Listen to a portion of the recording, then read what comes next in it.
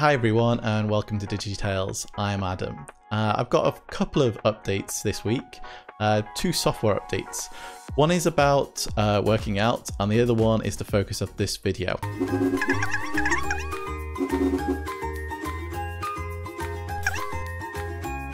The first bit of news is Peleton. So most of you may have heard of Peleton. They're the guys that invented the Peleton bike and the Peleton treadmill that allows you to join all these virtual classes over the massive screen they stick on the front of a spinning bike or a treadmill.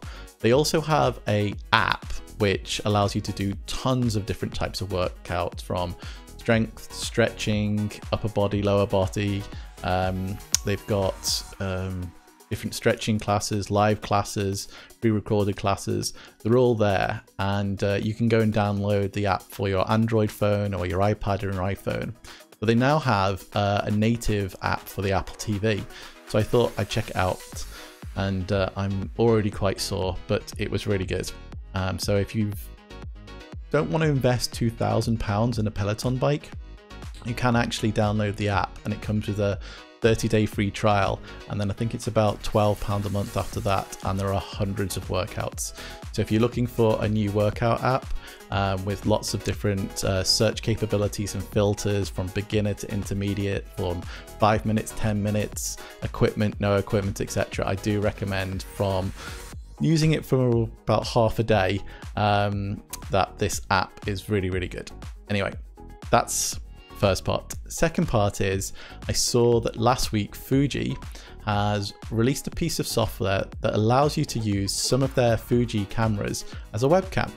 Now, a lot of high-end DSLR and mirrorless cameras can be used, but you need to invest in a £200 to £300 Camlink. It's an actual piece of hardware that allows you to plug your camera into it, and then that Camlink then plugs into your laptop. Elgato make one called the Camlink. It's very expensive and it's very hard to get right now, especially during the current pandemic crisis. So the fact that Fuji have brought out a software solution that saves you hundreds of pounds or hundreds of dollars is excellent. So I thought I'd try it out. So in this video, I'm actually going to download it. I'm going to see if it works with my Fuji XT-3 and see what we can do with it. So I'm going to download it, I'm going to test it out, and it's brand new, so I'm a little bit worried it won't work, but we'll see. Again, I'm not using a normal Windows laptop, I'm using the new Macbook Pro 16-inch, but I've got a boot camp version of Windows installed. So let's see if the drivers and everything work together, and we can get the Fuji XT-3 working with OBS or different webcam software like Zoom, Teams, Skype, etc. Anyway, let's check it out. So if I have a look at the website, I've just gone to Fujifilm-X.com. I'll put the link in the description below. You can see on the screen it is still a version 1.0 and it came out on the 27th of May. There's a link in the overview section that gives you an overview of the different compatibility. Assuming it's going to be between cameras. So you need Windows 10, and these are the cameras that are currently supported. So if you've got an XT2, XT3, and an XT4, that should be fine, and some of the older models are here. I've got an XT3, used to have a 2, but I've sold that one, and we're going to test it on that. So let's just go back, have a look. Fujifilm Webcam features and user guide. Okay, how to install, download the zip file, decompress, and I'm guessing you're just running a setup.exe like that. Windows 10, yeah, it's quite low settings, so hopefully it should work even in this boot camp version of Windows. 3, download, and there we can see it downloading. Okay. Let's download all. And we've got the folder. Gonna go with the English version. Japanese isn't that great. And setup.exe.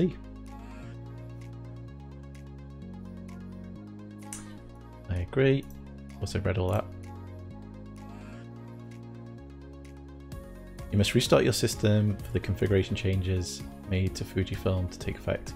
Click yes to restart now or no if you'll do it later. As I'm recording this on OBS right now, I'm going to click no and stop the recording and reboot the system and then come back and see if it works. I rebooted the system and I thought I'd have a quick test before I started recording everything. And if I just switch over to my desktop, you can see a nice little animated background of classic He-Man, and I'll just drag over OBS. So this is what I'm recording on right now, and I thought, well, I'll try and add the Fujifilm camera as a webcam into OBS. Now, the problem I've had is I can see the drop down that says Fujifilm, but when I select it, nothing happens. So if you've managed to get this working in OBS, then please let me know. The reason I don't think it's anything to do with hardware at the moment is I have got it working, and I'll show you how I've done it. What I've done is I've installed Manycams. I don't know if I've ever used Manycams before. It's a little bit like OBS, but it allows you to have lots of different webcams open. So I'm just going to open up Manycams. And what you can see, hopefully on my desktop here, if I go full screen, is I have the Fuji camera all set up behind me, and it's working. 1, 2, 3, 4, 5.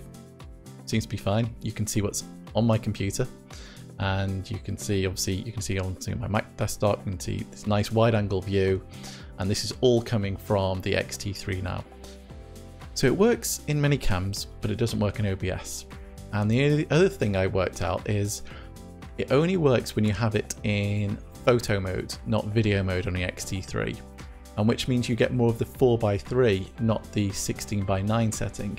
So what I've done here is I've actually zoomed in. So this is what you get from the camera right now. And you can see this white cable here. This is the standard USB-C cable you get with the power adapter for your Mac. So I've just unplugged it from the power adapter, plugged it into the computer, and then plugged it into the USB cable on actual rig. And that seemed to work fine. Now you have to change some of the settings, so you have to make sure that USB tether is set to auto. I had to set it up in photography for photo mode, and also not use the video mode, and then it all worked fine with Manycams. But it doesn't work with OBS. But because I've got it on Manycams, what I can do is I can actually create a scene called Fuji Manycams and flick to it. So now you can see through OBS everything that Manycams can see. So I've got that cropped 4:3 more image there. So if I go back into Manycams and go back onto this, and then I zoom in again. So this is what I did before. Now I've got that setting. So if I go back to Fuji, I'm just using my Stream Deck to flick through OBS. You should now get a full view of the room. So now I can flick between my different cameras in theory. So let's start with the stream cam. So hello everybody, that seemed to work great. Then I'm going to flip to the FaceTime camera on my Mac, and that's great. And then I want to go wide so you can all see what's happening in the room, and we go wide. That's exactly what I wanted. Brilliant. Apart from the quality, so if you can look at this, I mean, compared to the other cameras, this should be the best quality. It's the best lens, it's the most expensive camera, but it looks like they still need to work out some of the quality settings. Maybe it's because it's going through Manycams, but if you have a look at that, some of the noise and the artifacts in this video compared to the quality coming from this is a webcam. Obviously it's a really good webcam, but still this is 1080p 60 frames a second, and this is also set up for 1080p 60 frames a second, but the camera is capable of going up to 4K. But we're not getting that quality yet. But anyway, this is a first version 1.0. I'm really pleased that Fuji have brought out the software, and I'm looking forward to further updates and enhancements. But yeah, successful test pretty much. Can do what I want to, but yeah, I'll wait to see if the quality improves over time and give you guys an update soon. Anyway, thanks for joining me, and if you like this video, please give me a thumbs up so other people get to see it. This software is pretty new, so there aren't too many videos out there with these guides. And if you want to know anything else about this, any of the cameras or any of the software I'm using, drop me a comment below. Thanks. Bye-bye.